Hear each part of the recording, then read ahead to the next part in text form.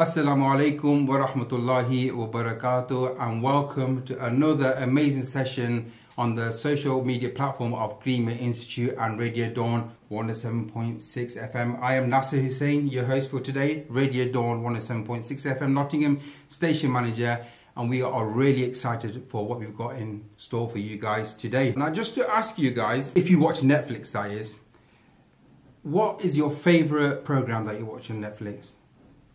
Or favourite season or anything? Do you remember Man Like Mobeen? With Guz Khan and his crew? That was definitely one of my favourites. Now what I'm really excited about, and I'm chuffed, or should I say, is we've got a special person in today to be interviewed. Marshall, he took time out just for me and you guys out there. Do you remember the character 8 from Man Like Mobeen? He was funny, wasn't he? He's absolutely brilliant. I loved him. You know what? It was a shame when he got shot at the end of that season 1. I don't know, did he die, did he not die? We are going to find out. Please welcome brother Tez Ilyas from Man Like Mobeen, mashallah. He's really busy, but he's come on today just for us. Brother Tez, how are you? Assalamu alaikum, Nasser. Thank you so much for having me. What an introduction. My favourite Netflix show is Squid Games, isn't it? But I love that some people just Man Like Mobeen. That's amazing. You know what it is, I was thinking, should I watch it, should I not watch it, right? My kids watched it, we absolutely loved it, and I asked them all, who was your favourite character? And my youngest son, he's 10 years old, and he said, it's my favourite character is Wicked. He's Wicked. Mashallah. Bro, thank you very much for taking time out today. I'm absolutely honoured that, you took time out especially for us, mashallah. It's amazing. A lot of people in our community have actually been looking forward to something like this. And I'm really honoured that you took time out for us. Bro, before we continue on with the amazing things that you've achieved so far and are going to achieve, what we want to know is the man behind 8. I know I'm saying 8, I know you've done other things as well, but I remember you by 8. So tell us about, growing up, what life was like and how you got up into comedy and stuff. Because mashallah, you're a British Muslim, Pakistani stand-up comedian and actor. Mashallah, we don't have many of them in the UK. Well, thank you. What an amazing build-up that is. I don't know if I'm worthy, but mashallah, Nazar get 222. So I grew up in Blackburn, up north in Lancashire. Just humble working class up-and-up backgrounds. You know how it goes. Like dad drove taxis, mum was a housewife, that sort of thing. Went to a rough high school. There were more fights than GCSEs in those high schools. You know what I mean? One of them ones there. After that, went to college. Didn't do that well in my A levels, but ended up getting lucky. And through cleaving, I got to Lancaster University, one of the best unis in the country. And from there, I got my degree in biochemistry, got a master's in management. Went down to London after that for work. And then I was looking for a hobby. I'm in my 20s now, mid to late 20s, looking for a hobby. And I just, achanak se, kismat, whatever you want to call it, I came across stand-up comedy. And I thought, my boys always tell me that I'm funny. I believe them in it because I'm deluded. So I thought, yeah, let's give that a go. And that was like 11 years ago now, mashallah. Like gone in a blink of an eye. And yeah, here we are now, 11 years ago, chatting to you, brother. So it's been an amazing journey. Mainly I did stand-up. And then I got into the acting a little bit later, and that's when I got opportunities to be in like Man Like Mobeen and stuff like that. But yeah, man, alhamdulillah, it's been amazing, and it's quite surreal that for my background that I've been able to do the things that I get to do. Yeah. Now, touching upon you mentioned background and you mentioned school. Let's start with school first. You said it was like a rough school and fights and stuff. You can see that in Man Like Mobeen. You can see a bit of that. The rough up and the rough gangsters, the Pakistani gangsters and stuff. So it's interesting you mentioned that your school that you went to was rough, but something you're doing later on in life is actually showing that. So where was that actually shot, Man Like Mobeen? Which city? So Man Like Mobeen is in Birmingham. So Guz, obviously, it's Guz's show. Guz is from Cov, but he has a lot of friends and connections in Birmingham. And the character Mobeen that Guz created is based in Birmingham, the character. So yeah, the show is shot in Small Heath in Birmingham, and it's kind of showing inner city life. But obviously, if you come from a place like Birmingham or Coventry or Bradford, Manchester, parts of London, Blackburn, those of us who came from similar backgrounds, we have similar experiences. Our schools went through similar difficulties and stuff. So I think this is why a lot of people, it resonated with a lot of people around the country. We'll touch upon Man Like Mobeen in a short while, but we're talking about, you growing up in this country and experiencing certain things. Did you ever think comedy acting would be it? And coming from a Pakistani background, were your parents did they approve of it? Never growing up, bro, did I think that I would end up doing this. when I was young, I wanted to be a doctor, and my cousin became a solicitor, and another cousin became my younger brother's a doctor. So, we had those sort of stereotypical, dreams and aspirations to be the things that everyone thinks you should be. And then comedy came along by accident. It wasn't something that I designed. It wasn't something that I had ambitions to do. It just came back, it was in my kismet to do it. And I ended up in this career the way I have done. But yeah, parents initially, they were skeptical. They were like, I don't know, son, if that's the right thing to be doing. I don't know about all that.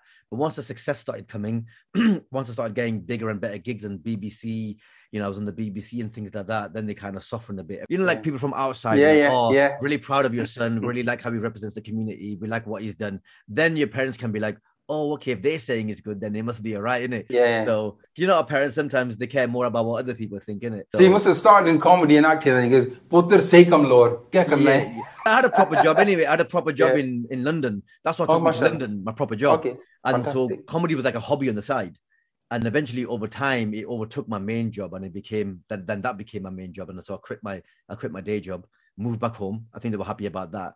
I think that kind of made them happy that I'd moved back home on that. So they didn't mind the comedy so much then, I think. No, fantastic. Absolutely amazing. So what's life like now that obviously you've got some hit Netflix series and you've achieved a few things? How is it going out in the streets of Blackburn and stuff? It's the same, bro. It just obviously people are a lot nicer than that. And obviously people recognize me and they're really nice and they say nice things. And, if they're here and there, selfie, here and there, if the owner of a takeaway or a restaurant recognize you, they want to give you a free meal, which is very embarrassing, and things like that. But otherwise, things for me are normal, bro. I'm in the same area that I grew up in when I was a kid. I have the same friends that I grew up with. I play football with the same boys that I grew up with when I was a teenager. Yeah. So in terms of my life in Blackburn, it's very much the same as it was before. Just a little bit more. Is it when I leave the house, isn't it? Yeah.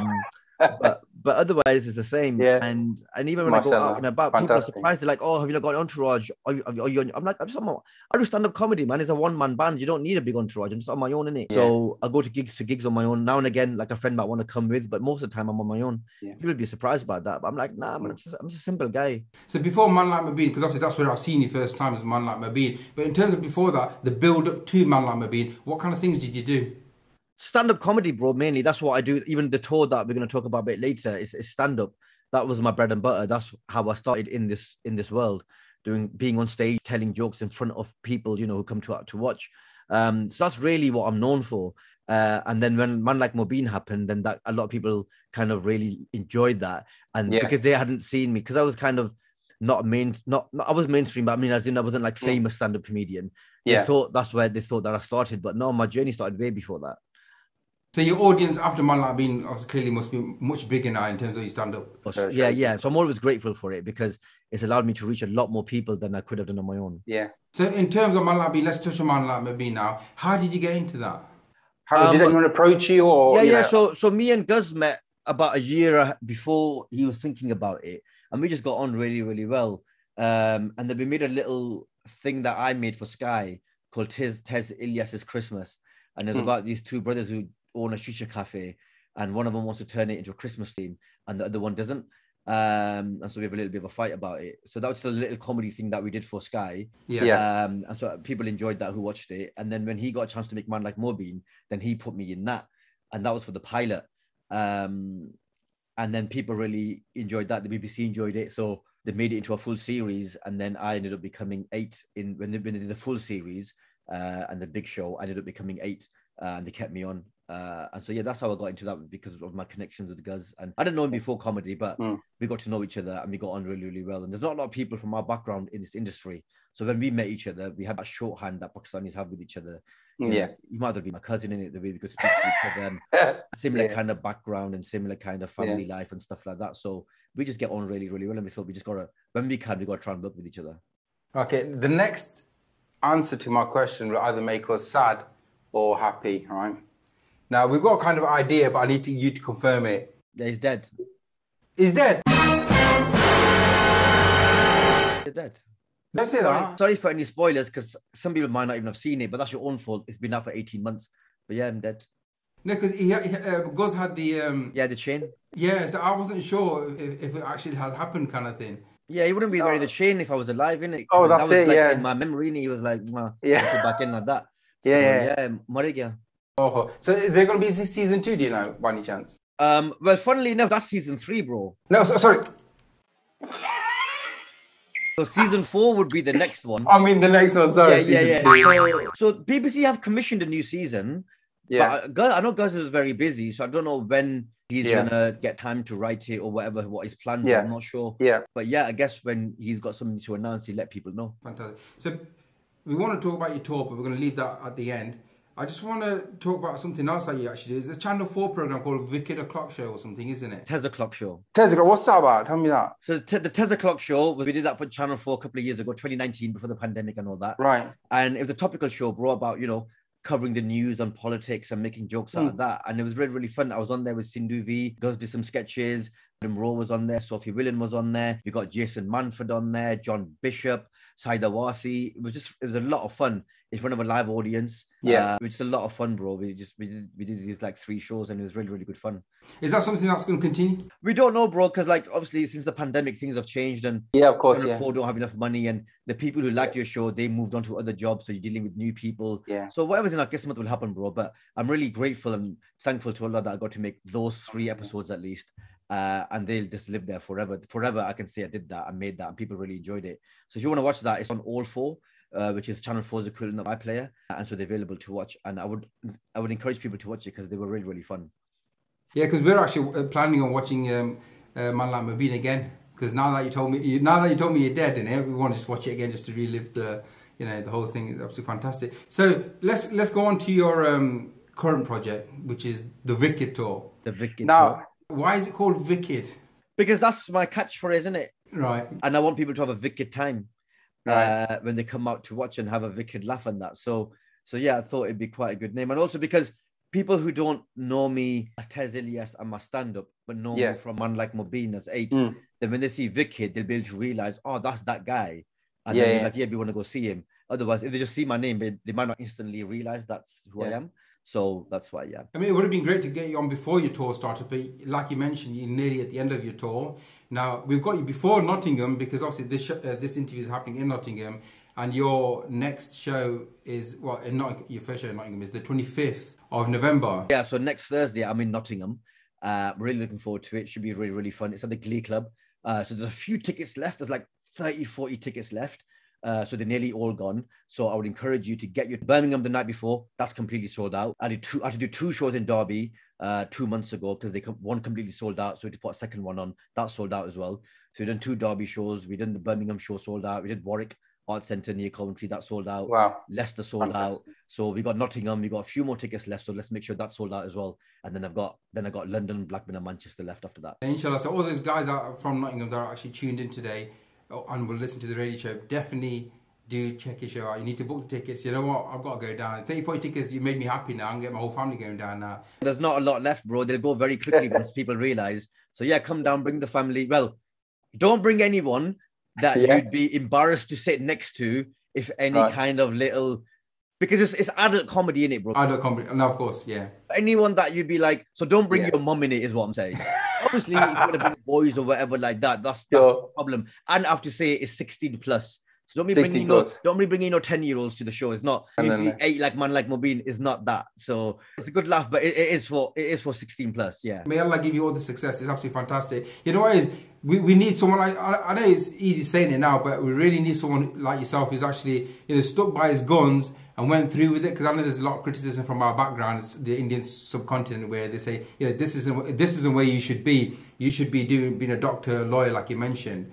So the fact that you've gone into comedy and acting, I think you're helping promote something in a way which people know that if there's something you're passionate about, you can achieve your goals. You can achieve your dreams. It's not one way. It actually opens up another world in front of you. And I think you're a fantastic role model for that. If I went back in my younger days, I'd just follow your footsteps, man, because it's wicked, man. Keep me in your dwas, innit? Make sure there's no nazar on me. So that's what I mean. Masha, your tour's nearly ending. The 25th of November is your event here in Nottingham.